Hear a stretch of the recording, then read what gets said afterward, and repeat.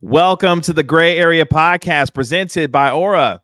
My name is Kevin Gray, Mavericks pre- and post-game host on the Dallas Mavericks Radio Network. Appreciate you joining me here on the latest episode of the Gray Area. Make sure you download and subscribe to the podcast wherever you get your podcast for free. Give it a 5-star rating and write a review for it while you're there. You can follow me on Twitter at Kevin Gray Sports. So excited for Interview Wednesdays here as we are getting down to it in the NBA regular season, Major League Baseball underway, all kinds of fun stuff going on. But as you know, I'm also a professional wrestling fan. So this is a massive time of the year for me because we've got Wrestlemania coming up this weekend. And as I was thinking about who I wanted to talk to about a little bit of basketball, a little bit of pro wrestling, I thought, you know what? I can go talk to my guy, Tyler Batiste, managing editor of The Athletic, joining me here on the Gray Area Podcast for Interview Wednesdays. Tyler, what's going on? I'm good, man. How are you? I'm good, man. Excited to have you on the show. And I appreciate it. It's an exciting time. We're going to get into a lot today, but for us in particular, we're huge wrestling fans, and this is kind of the Super Bowl. Exactly, exactly. Of the pro wrestling with Wrestlemania, the NXT, you got all kinds of stuff going on. But for those who don't know, how did you come to love the world of professional wrestling? Oh man, it obviously since I was a kid, I think a lot of it was a part of my dad's brother. He didn't have kids until he was kind of older in life, and so when we were growing up, it almost seemed like he had a little bit of a night for each of his nieces and nephews and younger cousins that he would just hang out with them and try to visit with them. And our night just kind of happened to be Monday. So my first memories, a lot of it are just kind of watching Raw and Nitro with my uncle, and kind of, he was really big in the Stone Cold when I was, 10, 11 years old. And obviously I probably was a little bit of a fan before then, but that's like kind of the first memory of really like learning to enjoy and appreciate it. And you get older, you appreciate, the other stuff that goes into it, like the storyline development, the writing, the athleticism, the fact that there's no off season and you're putting on, a television product and other things 52 weeks a year. And I think it kind of lends itself to kind of what I ended up doing in terms of being an editor. Cause I love to, as much as I love the action in the ring, I'm always thinking about the behind the scenes stuff of like, how did they write that? Why did they write it this way? Why did they put this at the end of the show and instead of at the beginning? And so it's just fascinating to me, man. And like you said, it's Super Bowl week. So this is a pretty exciting time. Yeah, and we'll definitely get into plenty of that because, of course, you've got Roman Reigns and Cody Rhodes in the main event, night 1 and night 2. Shout out to The Rock and Seth Rollins, who, of course, are a part of this major storyline. It's really been years in the making, so we'll definitely get into plenty of that as the show goes on. But you also, as I mentioned, managing editor for the Athletic NBA. So not only is it a busy time specifically this week, but just in general because we're in the final couple of weeks of the NBA regular season headed toward the NBA playoffs. Balancing all of this, what is this time of the year like for you, especially with the group of writers that you have and the amount of content that you guys at the Athletic are putting out, especially as we get down to the end of the regular season here? I mean, it's fun, right? Like you can't I'm consider myself lucky that my job involves professional sports and having to be aware of what's going on in the sport that I love the most. So all things considered, it's a blessing to kind of like know that when you wake up and log on for work every day, you're doing something that you actually enjoy. I know a lot of people can't always say that, and I'm glad that I can. But like you said, getting ready for the playoffs and postseason, and then on the heels of that, you got the draft and free agency. It's a tiring time because you're toward the end of kind of that stretch for this past season, but it's an exciting time because you look at the NBA right now, there's so many new faces and new teams that could make some noise coming up over the next couple of months. The Thunder, the Magic are having a really good season out east. You got Minnesota, who's been atop the West for a while. So not only is it exciting because of the time of year and the sport, but the opportunity to tell maybe some stories that we haven't really been able to dive into over the past couple of years because these teams are at the forefront now is going to be really, really exciting. So we got some really good stuff, hopefully, in the works over the next few weeks and months. Yeah, there's a lot of terrific storylines as we get toward the end of the regular season. Nikola Jokic looking for a third NBA MVP. Shai Gilgeous-Alexander has turned into a superstar in Oklahoma City. And obviously for Mavericks fans, Luka Doncic in the middle of the MVP discussion as well. And obviously you have a pulse on the league as a whole, but being in the DFW area yourself, obviously the conversation centers around Luka and the Mavericks. What have you made of just at times their up and down season, and now having, of course, they lost to Golden State on Tuesday, but prior to that, having won 7 straight, 11-12, and now have climbed up to 5th, in the Western Conference at this point now. Yeah, I mean, it's interesting because it almost seems like a situation like the NHL, right? Like the NHL, a lot of times, the best team doesn't always win. It's always the team that gets hot in March and April. So I would imagine that if you're a Mavericks fan, this is the time you would want them to be playing sort of their best basketball as the calendar turns to April. You just kind of hope that valley or that dip that they've experienced so frequently doesn't come in the end of April or May or anything like that. You want them to continue to ride this high. The thing I always say about the Mavericks is, you've got a chance when every time you step on the court, you're going to have probably the best player and at worst the second best player. And then Kyrie, depending on how he's playing, you might have number 3 in a lot of series. So if that's your starting point to kind of try to win 4 out of 7 games in a playoff series, I think you got to like your chances. They could always go on a run like we saw a couple years ago to get to the Western Conference Finals. Of course, you want to be a little bit more consistent, but I think the fact that they're hovering, in the playoffs right now and not trying to fight to get into the play-in like they were around this time last year is pretty good. And you just kind of hope, regardless of how the playoffs turn out this year, that they can build on this next year, as opposed to sort of what happened last season, where you come off the conference finals run and then take a step back. And again, you've got Luka, you've got a superstar, you've got a borderline superstar, or a superstar, depending on how you look at Kyrie Irving, based on his availability and whatnot. That's a good starting point. So it's an exciting time here. Yeah. What's kind of been the national discussion around this team? Because obviously you're not just focused on what's happening with Dallas, but overall with the league as well, given the amount of great players and teams that we've seen throughout the course of the year. What's kind of been the national discussion around this team based on what you've been able to gather? I mean, a lot of people that I've talked to throughout the course of the season, Luka's been probably 3rd in the MVP discussion, I think, behind Jokic and Shai Gilgeous-Alexander.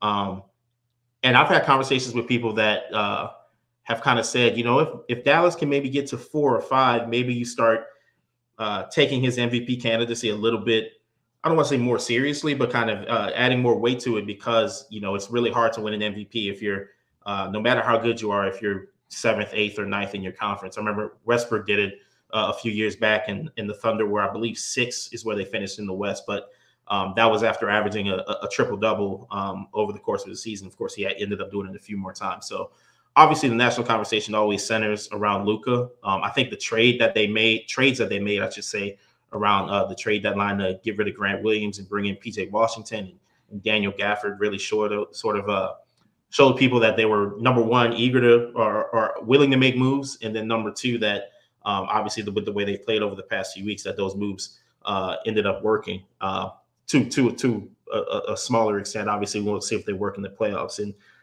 that whole stress that Daniel Gafford had, man, I was watching games with friends, at restaurants and bars, and it was amazing. That was like the first time in DFW that I was out watching a game, and the people were not completely focused on Luka. It was trying to make sure that Gafford was going to continue. And you saw people cheering at the bar, and I was like, man, this is a March game. Like I kind of thought that streak was like a kind of a small segment of the NBA population was paying attention, but people were talking about it nationally, and of course people were talking about it here. So yeah, Gafford's a good player, and we'll see if those reinforcements that they brought in February kind of make their mark as we get into April and May. Yeah, and maybe June. I don't know. But don't get Mavericks fans excited about that. I don't want to leave out June. It's possible right now, so we'll see. I mean, the Mavericks, for I think a lot of people that watch this team, have seen this team throughout the course of the year, feel like, hey, that's the proverbial, you don't want to see that team, in the playoffs. They have obviously what you mentioned with Luka and Kyrie and the supporting cast starting to, gel at the right time. And I'm just curious because when you watch not just the Mavericks, but the Thunder and the Timberwolves to a degree, with the Los Angeles Clippers and the Pelicans. I mean, the West has just been a murderer's row this year with the amount of talent and teams that are in the West and how well they've been playing this year. Who is kind of your favorite as you're looking at, the West, and obviously with Boston and Milwaukee and other teams are doing in the East? Who have kind of separated themselves in your mind as you feel like who are the real championship contenders based on what you've seen? We're both big wrestling fans, and there's a saying that to be the man, you got to beat the man. Yeah, and for sure. Denver hasn't shown me anything. They're first in the West right now as we're sitting here recording this. I don't think as good as Boston has been, and historically good in some measures as Boston has been, Denver's proven that they can do it. They did it last year. I think their bench might be a little bit maybe taking a small step back from where they were last year, but they sort of bet on guys like Peyton Watson and Christian Brown, Reggie Jackson as well, to kind of come up and step up for like Bruce Brown and Jeff Green and those folks. And now we're getting here to the last, 10 days or so of the regular season, and they're sitting at the top of the Western Conference. And I don't want to say it feels like people aren't talking about them, but like it feels sort of mundane. It's like, oh yeah, of course we expected, Denver to be here. They won it last year. A lot of talk about Minnesota and Dallas and the Clippers and the Thunder and whatnot. But, like I said, they're the champs. So until somebody goes into Denver and beats them in the playoffs, like they're my favorite. I don't know if I would take them over Boston. They're similar teams to me in the sense that like they've got their top 5 is solid. Boston probably has a little bit of a better 6th when you look at, depending if you want to call that person Al Horford or Derek White or whoever. And in the playoffs, you're only playing, 8 guys usually. So that would be a really, really fun series if we ever get to that. Former Maverick Kristaps Porzingis has had a pretty good season after having a pretty good one last year in Washington, kind of joining up with the Celtics and Tatum and Brown. But we'll see if we get that series. It doesn't always happen where you just kind of get kind of the heavyweight matchup that you think you might get in March actually happening in June. But at Denver, if Denver were the 4 or 5 seed, I might feel differently. But if they're at the top, it's going to be tough to beat them because, again, they've proven they can do it. Yeah, it's funny because Denver, for a defending NBA champion, I don't know how they managed to do it, but sometimes feels like they fly under the radar. Yeah, Even with how good and how dominant, especially, Jokic, as we mentioned a little bit earlier, it looks like he's on his way to, a 3rd NBA MVP. But at the same time, and you mentioned Boston too. What concerns me about Boston is they're one of the best 3-point shooting teams in the NBA. Right. How much more can they sustain that through a playoff run where shooting comes and goes and ebbs and flows, but they've got the Tatums and the Browns, as you mentioned, with Horford and Porzingis as well. I just wonder how much longer that 3-point shooting is it going to last throughout the course of a playoff run to eventually get themselves to an NBA championship. Yeah, I mean, that's a valid concern. But the fact that it's lasted, 6 months now is kind of like maybe that's just how it is. Yeah. But you're right. They've got all of those players that you mentioned, and Drew Holiday, Horford, Porzingis, White, Tatum, Brown. They can all knock down. Even Peyton Pritchard, when you get deeper into their bench, they can all shoot the 3 well. And it's probably going to take the majority of them. We're talking, 4 or 5 of them being off for Boston to lose over the course of a series. I mean, I always say we've seen over the past couple of years that like centers have become more of a mainstay in the league. When you look at Jokic and Embiid, even going to someone like a Karl Anthony Towns and a Rudy Gobert, kind of Minnesota went all in on size a couple of years ago. The Celtics still have 2 of like the most coveted things that people want in the NBA. They've got 2 dudes who are 6'6", 6'7", who can get to the rim, defend when they want to defend at a high level. They're quick. They're in their 20s, mid to late 20s, or even early to mid 20s, depending on how you want to look at it. I can't remember how old Tatum is right now, but he's not that old.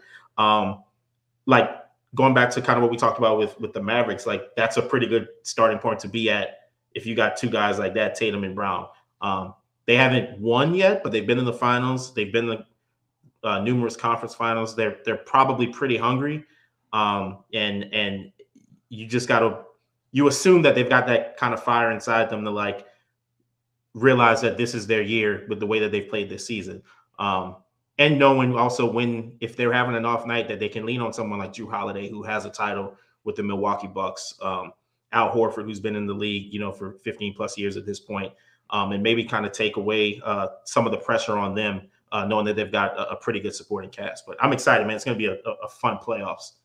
Yeah, I think it's, people forget Jason Tatum. I think he's 25 years old. I feel like he's been in the league for 10 years at this point. Right. Because the amount of success that Boston's had, they haven't been able to translate into a championship yet. But him and Jaylen Brown feel like they've been around forever. And before we go to break, because the one team that I can't figure out, and maybe you can help me out here, what the hell is up with Milwaukee? Because they lose to the Wizards on Tuesday. Damian Lillard misses the second game with a groin injury. But at times they look like the team that won a championship a couple of years ago. But then they look like the team that drops a game on the road to Washington, one of the worst in the league. And I just don't know if the Doc Rivers experience is the one that Giannis needs at this point, because it's been very up and down for them since Doc Rivers has taken over for Adrian Griffin there.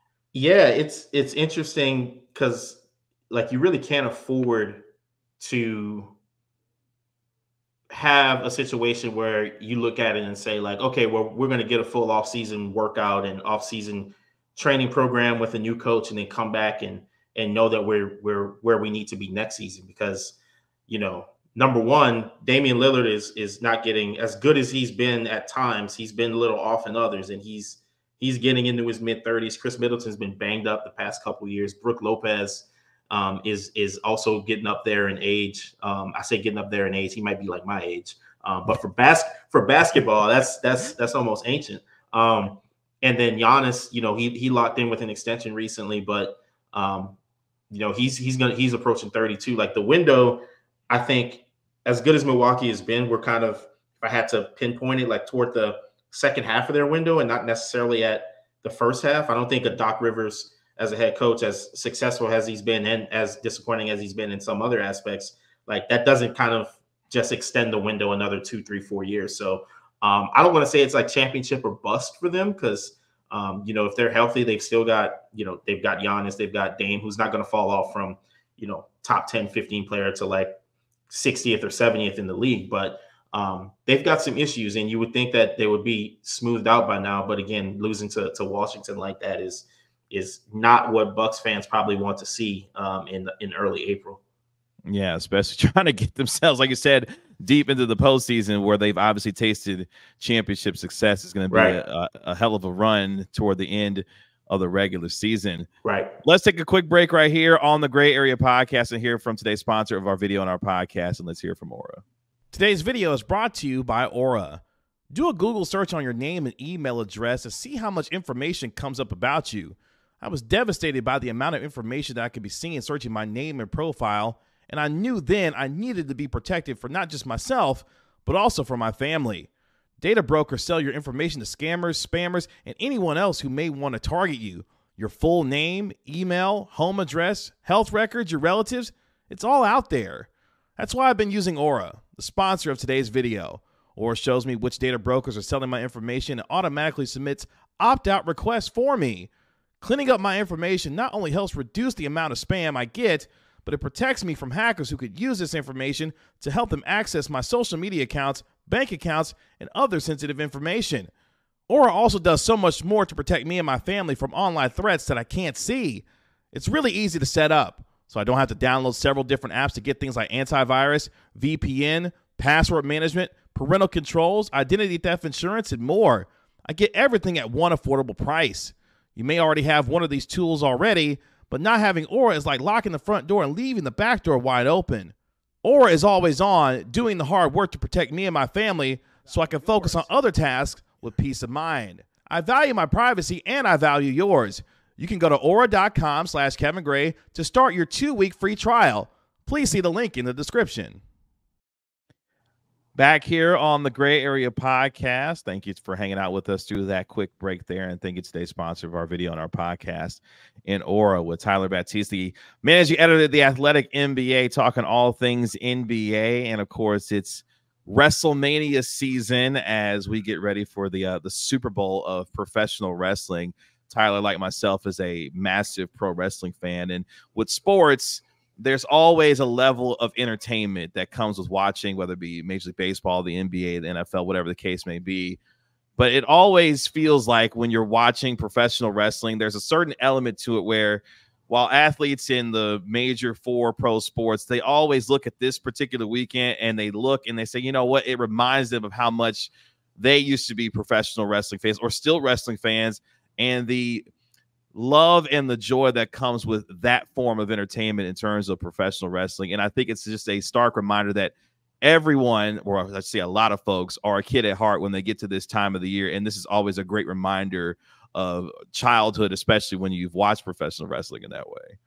Yeah, man. It's I've seen like, you know, these posts online of you know, on TikTok or Instagram or whatever. It's like people saying that when they're at wrestling shows, it's not like the current version who's enjoying the show as much as it is like the 8, 9, 10-year-old version. And that's the great thing about, I think, professional wrestling, is that there's something really for everyone. Like if you're a kid, there's something in the show that you're going to enjoy. If you're an adult, there's maybe a different aspect that you're going to enjoy. And especially getting to this time of year, all of those things sort of come together. The comedy, the drama, the athletic ability, the you know, kind of influx from other places in the entertainment world, kind of all you know, coming into one at WrestleMania weekend and WrestleMania week. So man, it's exciting, man. Just talking about it in the abstract right now, I'm like, let's go. Let's get to the weekend already, right?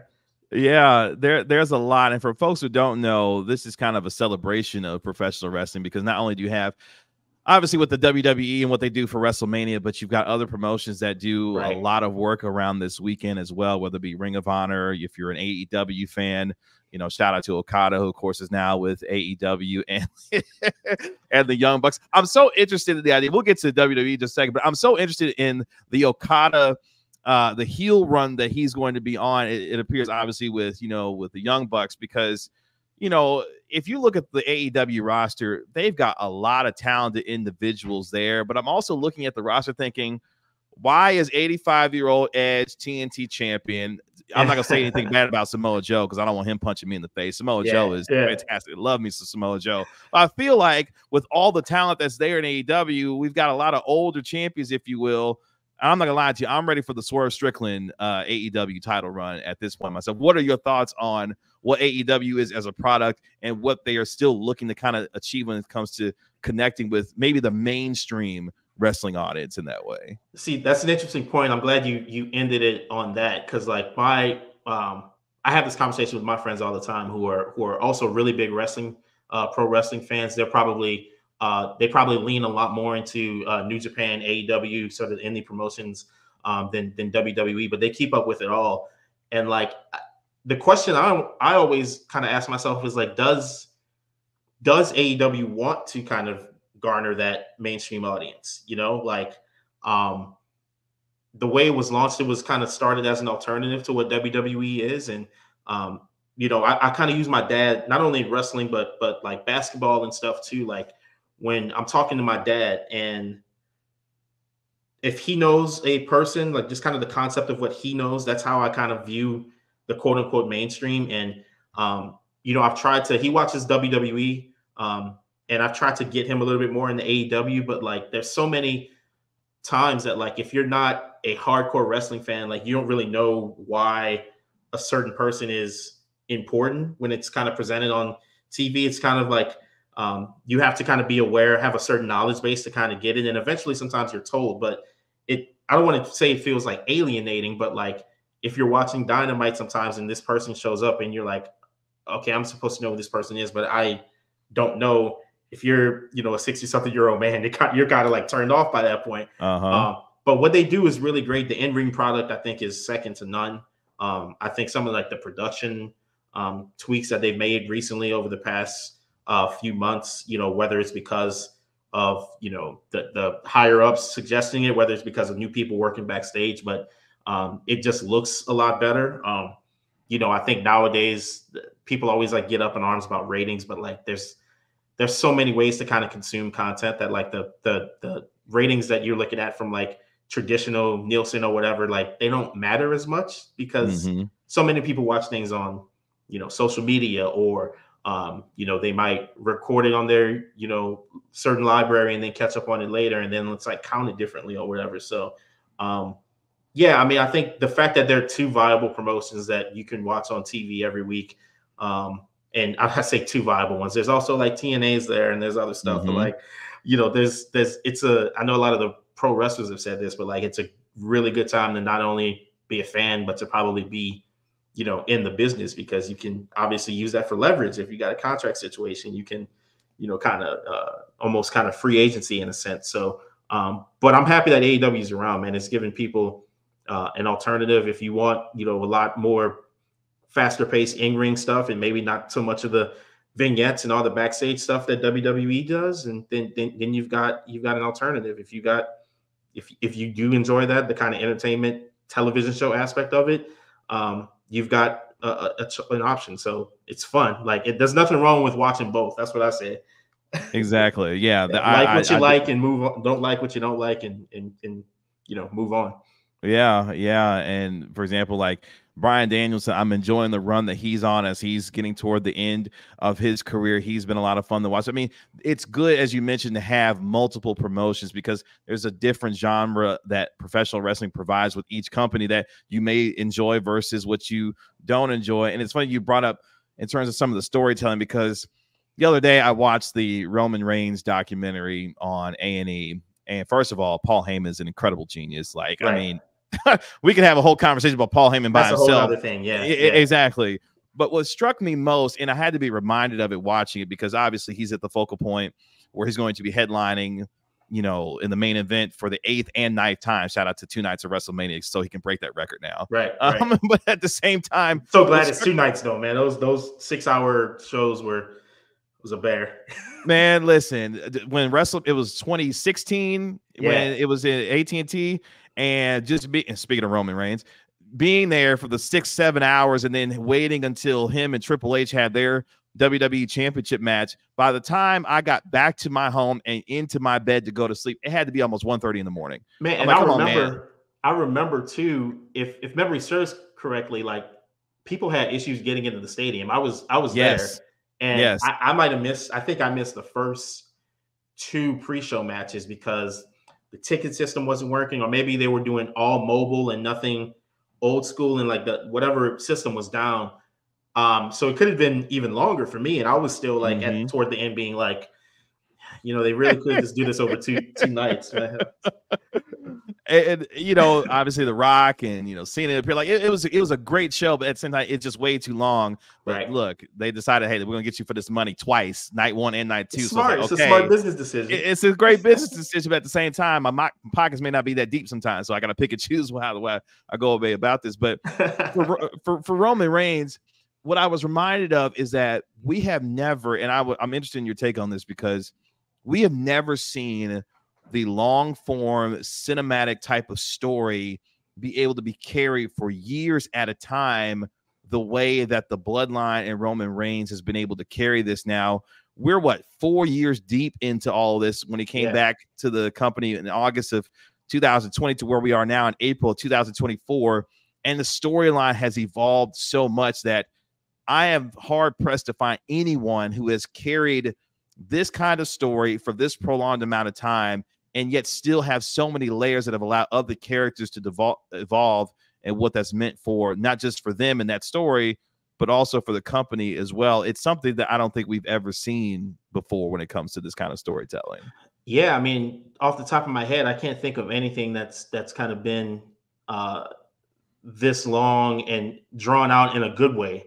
Yes. WCW had like the NWO, which was, it started out, what was it, April or May when Hall and Nash showed up, and then Hogan, and leading up to like that Sting match, but that was still only like a year and a half, and after that, the NWO had these different factions, and it got to like 20-30 people at one time. It just wasn't that we don't have to, that's a whole nother podcast, but I think part of it is, it's clear to me that they have sort of they're not going week by week trying to like piece this together. There's kind of a long-term idea of what they want it to be maybe toward the end. That's not to say that they've had they haven't had missteps. Like, I don't think they've explained the like why Jimmy Uso was like just all good with the tribal chief again aspect of it well. And they kind of started to. I don't know if you remember when like he was sort of acting like Roman when he wasn't there, kind of like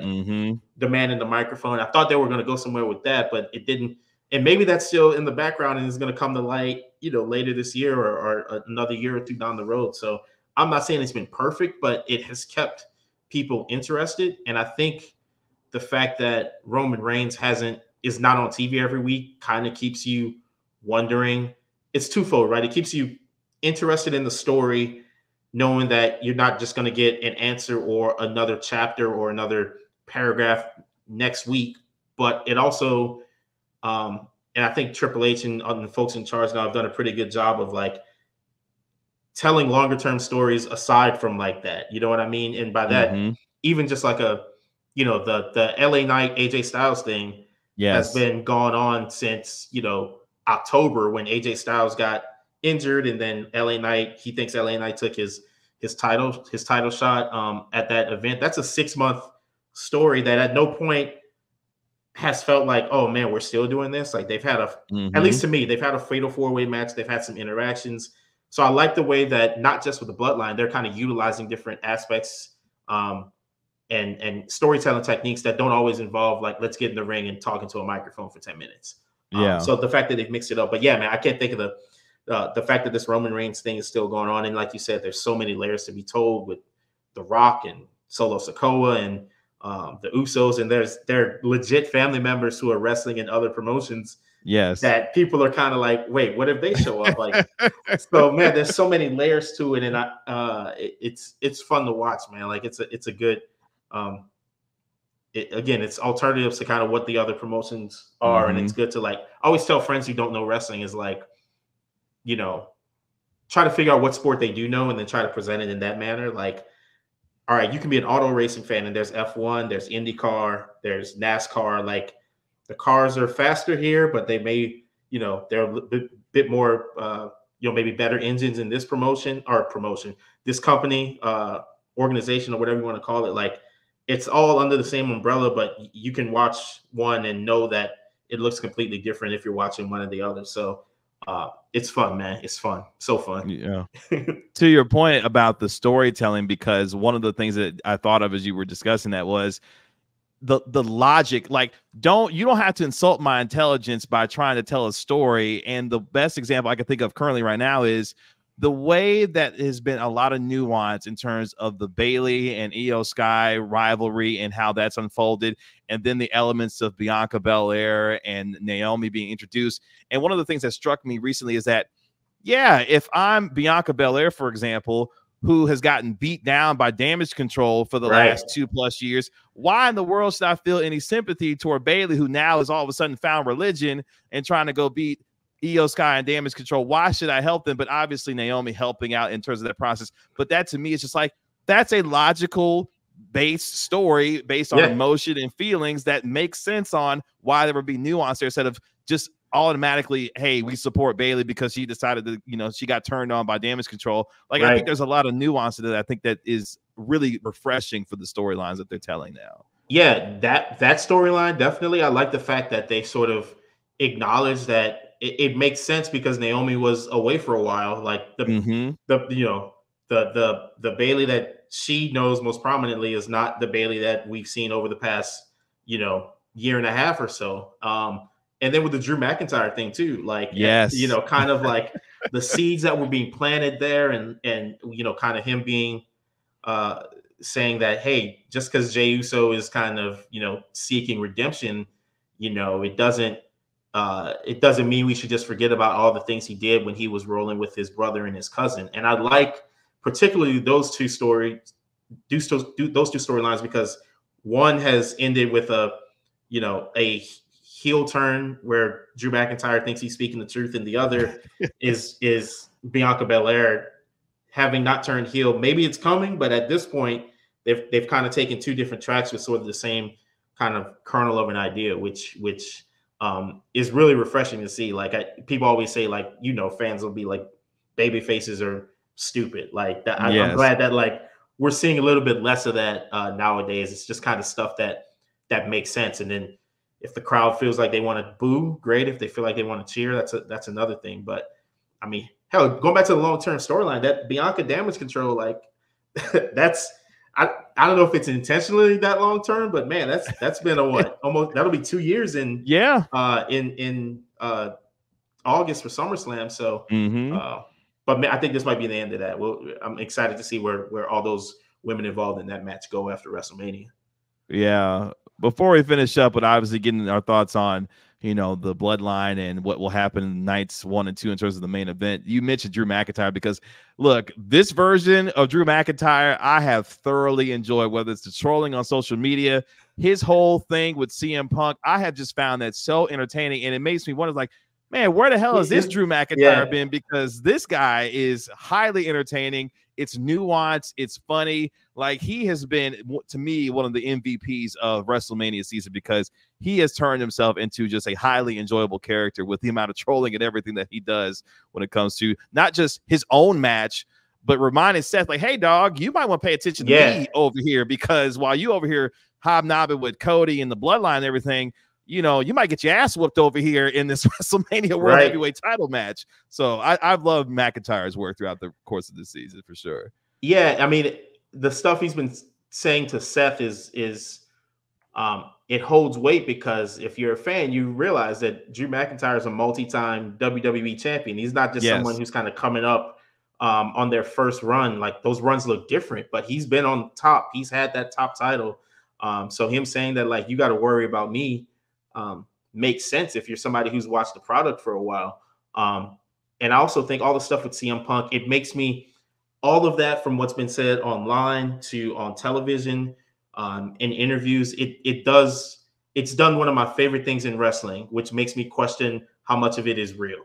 Like, every time it happens, I'm like, wait, does he actually hate Punk? Or are they so good friends that they can have fun with this and make it look real? Or is it just kind of half and half? Like, every time he does something, I'm kind of thinking, you know, makes me wonder for a minute, which is the perfect place you want to be when you're watching professional wrestling, kind of wondering if what you're seeing is part of the show or if it is, you know, kind of seeds of truth being developed and turned into something for television and social media and stuff. So he's been great. One of the MVPs, like you said. It'll be fun to see what he does this weekend. Yeah. As we finish up today, obviously the biggest matches of the weekend in WrestleMania, aside from, by the way, real quick, Carmelo Hayes and Trick Williams. I cannot wait for that match. Right. Stand and deliver between those two. Yeah. All right, man. My bad. Booker T impression. Shout out to Book. That's a great Booker T impression. It's funny. I was just watching that the other day. I was like, yeah, man. I'm like, all right, man.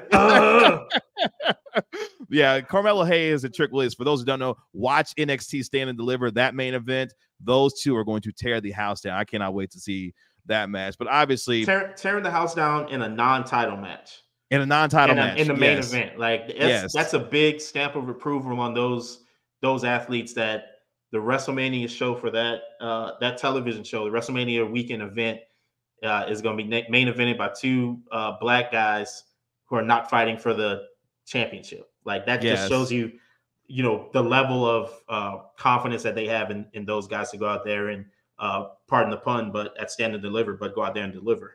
Yeah, no, that's going to be incredible. Carmelo Hayes is a man is going to be on him and Trick, honestly, generational talents. I can't, like I said, can't wait for that one. Right.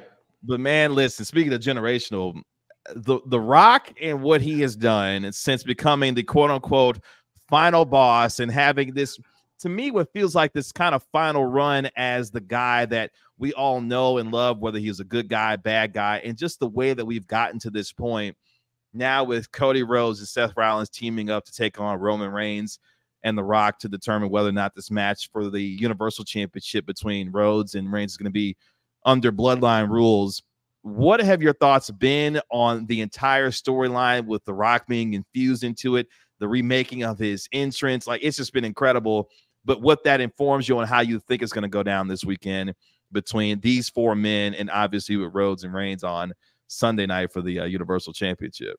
Yeah, I mean, it's been a thrill to watch as a professional wrestling fan. It kind of goes back to what you mentioned all the way at the beginning of like, when did you kind of first get into it? And obviously that Stone Cold era was, you know, a large part of it was the Rock era as well. And when he's on screen, it just reminds you of, you could easily see why people thought he might be a star outside of professional wrestling 20 something years ago, because of the charisma, the way that he can just, you know, he has the crowd in the palm of his hand. And that's even more so now because of his stature outside of pro wrestling. People know who he is so much. You know, I'm curious about like what, we don't have enough time to get into all of this, but like what the plan was like January 1st. For WrestleMania as a whole. Like we're talking about like CM Punk's injury and whatnot. Like I would love to see like what the planned match order or script was at January 1st and how much it's been like, you know, crossed out and sharpied over and white out and kind of rewritten since then. But they've landed the plane, or it looks like they're going to land the plane pretty well. You know, The Rock is in his 50s. I'm curious to see how physical he actually gets, not only because of his age, but also I'm sure he's probably got a movie or two to film at some point in the next couple of months. And you don't, you know, he can't afford, and other people who work on those projects can't afford him to go out there and you know, break a leg or you know, tear a bicep or something like that. So I'm curious to see how physical he gets. I keep going back and forth about whether Roman or Cody will win. I feel like maybe earlier this week or last week, I thought it's going to be Roman again somehow. Now, the way that the past couple of Monday Night Raws have ended with just kind of the bloodline having like a pretty significant advantage makes me think that Cody might prevail on Sunday with it being bloodline rules, like with all of that going on. But what I don't see is like Cody having some sort of like 6 or 7 month title reign. Like I'm curious about, does he kind of get his WrestleMania moment? And then here's where my mind is. Let me give you I think tag match, Roman and Rock win. Seth is banged up and loses to Drew. Cody wins, and either that leads to, you know, Cody celebration at the end with a Seth attack, or something happening where Cody doesn't have that title for too long, and we kind of get right back to the chase. You get the moment, and then the chase begins again. I don't know where that chase comes from. I like Seth Rollins. I don't think I would kind of turn him into a bad guy, but there's also in the back of my mind when I watch it, you remember that Seth lost to Cody 3 times in you know, 3 months, and just as a character is probably wants to get that win back at some point. And if he loses his title to essentially help Cody get his, then like that kind of leaves him. So yeah, I'm curious to see what the things that start to develop next week on television too, in terms of where they might be going with it. So yeah, I'm excited, man. What do you think? I'm putting you on the spot. Roman or Cody? The name that keeps coming to mind, and I don't know how people feel about it, but I don't care because it's my show. The name Damian Priest keeps coming to mind because I'm watching him and Judgment Day, and I'm like, okay, at some point, Priest has got to. I think he's going to cash it in, you know, on the World Heavyweight Champion, whomever that is. But I could see on Sunday. For some reason, I feel like this is going to happen on Sunday because all the buildup has been McIntyre is wanting to win this championship in front of, you know, 70,000 people, you know, get his redemption for what happened, you know, when he didn't win it at Clash of the Castle because the moment was taken.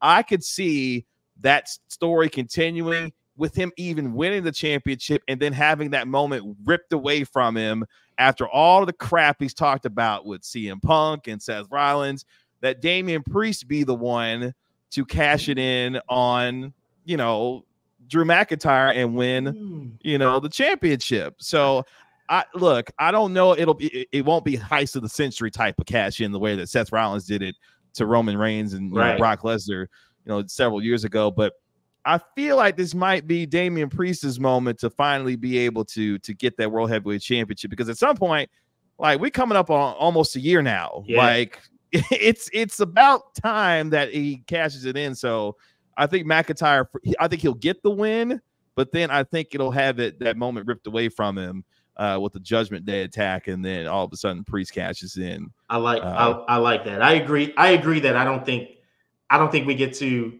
the main event Sunday and have like Seth Rollins just be on cloud nine because he won. Like, yes, and that'll lend into playing to everything that we think might happen that night, the night after on Raw or whatever. But I like that Priest idea. That's I didn't think about that, but yeah. Like, so he's the name that keeps coming to mind. But obviously, for the Universal Championship, look, if Cody Rhodes, like, I feel like he's been positioned. I mean, it's happening in Philadelphia. I feel like he's been positioned as kind of the Rocky of WrestleMania here, underdog who's been beaten down. He finally has a chance of redemption to be able to win it in Philadelphia. But I also think about Roman Reigns, and you remember quite well too, that one time when he won the Royal Rumble and Philadelphia wasn't having it, and they sent The Rock out there to try and save the moment, and they was like, we see what you're doing here. We don't want this either, because they wanted Daniel Bryan to continue what he talking about finishing the story. They wanted Daniel Bryan to continue to do his thing. And I'm thinking about that from Roman Reigns' perspective, that he gets to kind of go back to a moment of his career where it should have been a high for him, but he didn't have that moment. And I wonder how that plays into if he is able to get his own kind of quote unquote redemption in his own mind and still walk out, Universal Champion. But I think Cody Rhodes, quote unquote, finishes the story and finally wins that championship, because I don't know what we do if he loses again after winning the Royal Rumble and having gone through all of this and still not win the championship. That's my thought too, man. Like, I don't know how you have him lose twice and still think you're going to have the crowd. It's amazing that the crowd has been behind them as much as they have, because we know wrestling fans, they can be a fickle bunch, like Bryan Danielson used to say, fickle, or maybe that might have been Daniel Bryan technically, but it was almost like a blessing in disguise that he got hurt, and kind of people still wanted, they were wanting him to come back and wanting him to kind of get back on that journey. And it's amazing that he's been as hot as he's been since last WrestleMania. It's tough to do that for a whole nother year, potentially, or however long. But again, that's why I think he does it. But there's another layer to whether it be Seth. The story I really want to see, speaking of storylines, we talk about really long-term storylines. There's that Randy Orton factor, that legacy factor with Cody that hasn't even been touched since they've been back. And Randy Orton is such a good bad guy that at some point I feel like those two have to mix it up. Whether it involves the title or anything, we'll see. But it's gonna be a fun weekend, man. I'm excited. Yeah, it's gonna be incredible. And I want to see if this actually happens. If Rock really has been a double agent all this time, and all of a sudden helps. I can't necessarily imagine it because of how violent he's been with Cody Rhodes. All of a sudden he turns around and helps him. But that would be another interesting part of this, if Rock has really just kind of been, throwing up the, whatever. And what is it? Not the one, but the L exactly. Almost. Yeah, that's right. So it should be a lot of fun this weekend. Can't wait for WrestleMania 40 this weekend in Philadelphia. Tyler, tell the folks where they can find you. What you got going on, man? Yeah, man. A lot of good stuff over The Athletic, not only NBA wise as we get prepared for the playoffs, but a ton of WrestleMania content this week by our resident wrestling fans. I know we've got some stuff up on Paul Heyman.